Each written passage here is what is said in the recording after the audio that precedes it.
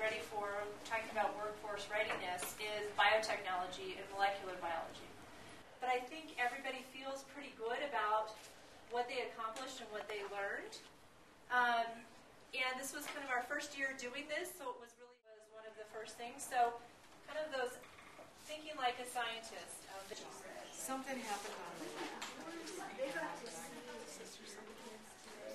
We know some people are blind because their retinas don't work properly, and the retina is the part of the eye that accepts and reflects light, and it controls how much light your brain takes in, and some people's don't work.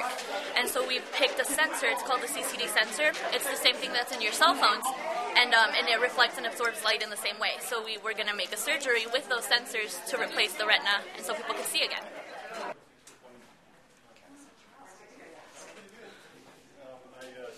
Of all these kids, they've shown great growth as scientists, as future scientists. They think well about problems and they form testable questions, and then they devise experiments to test them. And their conclusions are really well based on the evidence that they've collected.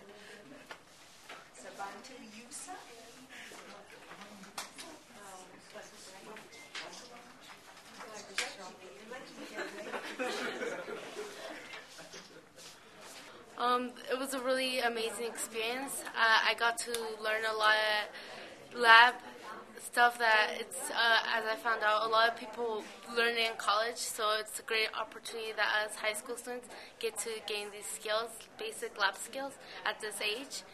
And we also got to learn a lot about technologies and how they impact the health career, and about ethics and all the other side, like behind the scenes kind of things that people usually don't think about when they think about the healthcare career.